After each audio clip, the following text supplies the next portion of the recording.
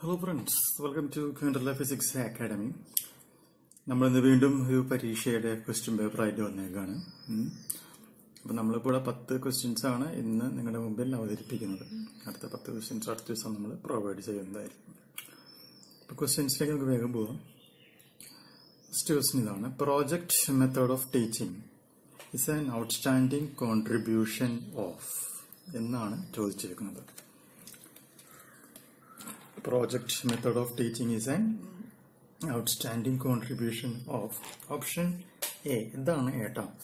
Option A realism, option B pragmatism, option C naturalism, option D idealism.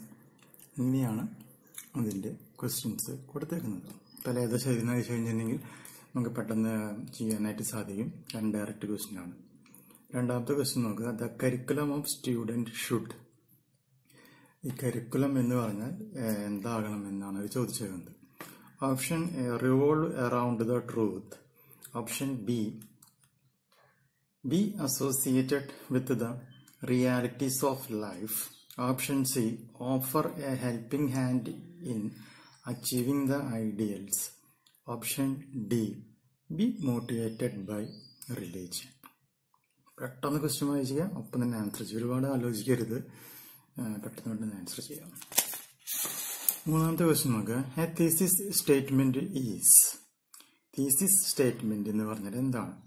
Option A N observation, option B A fact, option C N assertion, option D A discussion.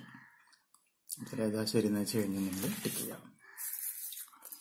നാലാമത്തെ question നോക്കുക: formulation of hypothesis may not be necessary in option A survey studies, option B fact finding studies, option C normative studies, option D experimental studies. അഞ്ചാമത്തെ question നോക്കുക: field study related to option A real life situations, option B experimental situations, option C laboratory situations, option D none of the above.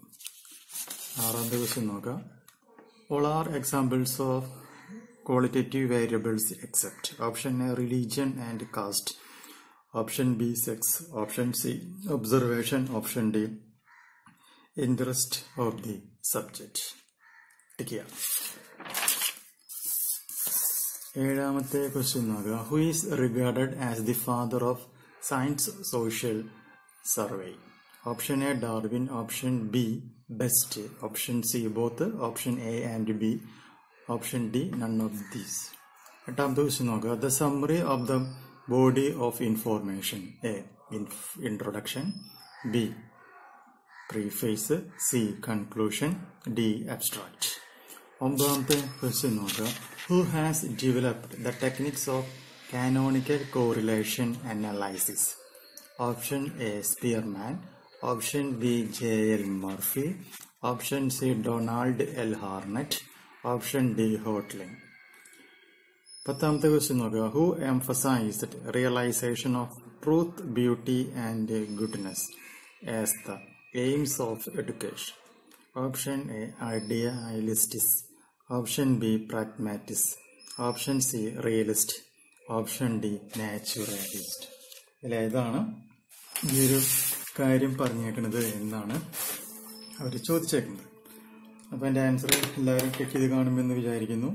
ഇനി നമുക്ക് അതിൻ്റെ കീയിലേക്ക് നമുക്ക് പോവാം. ഒന്നാമത്തെ ചോദ്യത്തിൻ്റെ answer option B ആണ്.